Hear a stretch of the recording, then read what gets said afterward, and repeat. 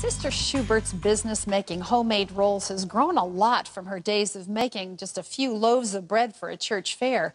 But through her success, she's made sure that one thing has remained the same, that every single roll is still placed in the pan by hand. Sister Schubert, founder of Sister Schubert's Homemade Rolls, says for as long as she can remember, she's loved to cook.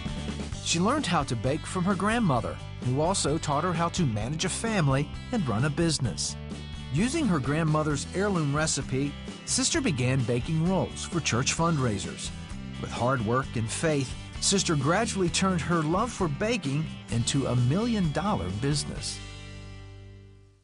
And it's much more than just baking now. Please welcome to the 700 Club, Sister Schubert. It is great to have you here. We should mention, I'm not calling you sister because you're a sister in the Lord. I mean, there's a whole story behind that. How did you get the name? Well, I'm one of 5 children, of course, in the South. When you're born into that large of a family, somebody's usually dubbed sister and somebody's brother. Well, I was second born, and my older sister was only about 15 months old, so my family said, call her sister, and she did, and my friends all did. My college professors did, and I've just been sister all my life. Wow, so everybody has really, I think it was meant to be. I was meant to be sister, not Patricia. You also were meant to do what you're doing today, which is to prepare wonderful food. How did this whole business start for you? Well, it actually started from a frozen food fair at my church, a little church in Troy, Alabama, and I baked about 20 pans of these rolls, my grandmother's rolls, that she taught me how to make when I was about 12 years old. Wow. And we sold all those rolls, and the second, third year, by that year, they had taken over 300 orders for rolls. Did you have any idea when you decided to actually try this as an official business that it would grow to the magnitude that it has? No, that's one of those things that I dreamed it. I wanted it to happen.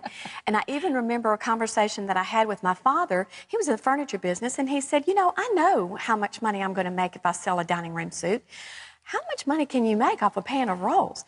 And I said, Daddy, that's not the question. The question is, how many pans of rolls can we make and sell? That's the question. And so I knew all along in my head that that was my dream, that was my vision, but I never dreamed that it would happen so quickly. And you know, when God blesses us with something, like He's blessed you with the rolls and the business concept and the success, there's always more to it than that. Out of all of that and the success of it came the Barnes Family Foundation. Tell me about that. Well, when we sold the stock of the company in the year 2000, I found myself with the huge responsibility of a tremendous sum of God's money, because I've never thought of it in any way, shape, or form as mine. It was always His. And it's never been any problem for me to figure out how to make X number of dollars in profit out of the business, but it was the biggest challenge in my life to be a good steward of what God had so graciously given me to be in charge of. And I know that, and because it's near and dear to my heart, that you've been very involved in helping children in Ukraine. Tell me about that. Well, that was one of those happenstance things. This is a God thing. I was at work, and someone called me and said, there's a missionary that's going to be speaking at the Rotary Club today, and I think you might want to come hear him. Well, I had no intention of going, but God said, you're going, and it worked out, so I went. And from that point, 10 years later, I have an apartment in Ukraine. I have helped to develop and renovate and restore, through the help of many other loving, wonderful Christians, a foster care facility for 63 beautiful little orphaned and abandoned children. And my husband, George, and I have a 5th son, Alexander, that was born in the country of Ukraine. That now is living a wonderful life here. Isn't that awesome? Yes. Well, speaking of George, today we're going to take a look at something you call George's chili. And can I just say, I wish television sets had noses, because you need to smell this. It smells so good. Tell me what you're doing here. Well, you know, chili is one of those things that's probably a favorite in lots of families.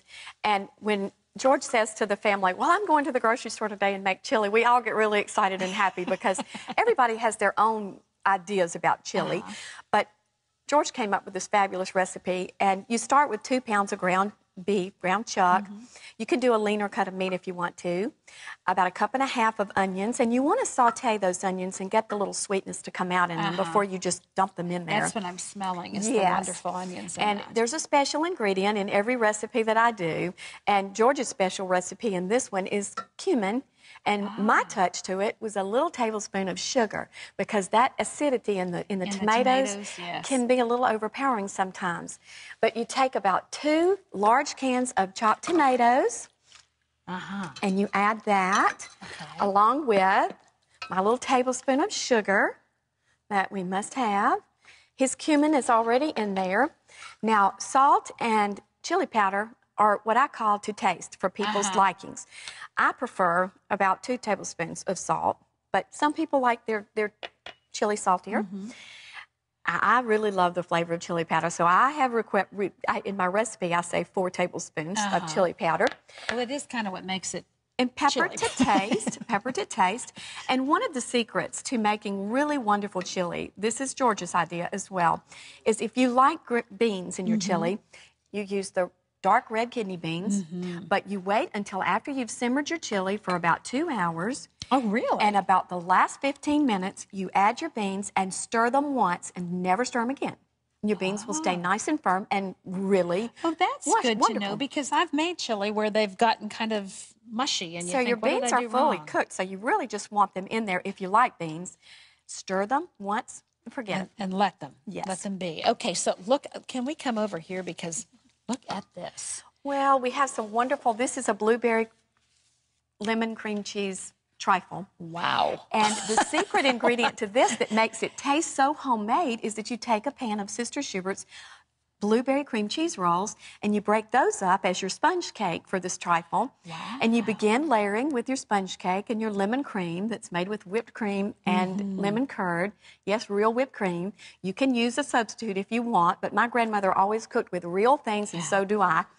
And it makes it just luscious and yummy. And we should mention that people buy your product in the freezer section of the store, and there are no preservatives in what you do. No, and Barbara Mandrell has a song that says she was country before country was cool. Well, I was green before green was cool, because we never have ever put anything in our rolls that my grandmother didn't do. They're made exactly like she makes them. Well, I loved your story, because I grew up baking with my grandmother in her kitchen too.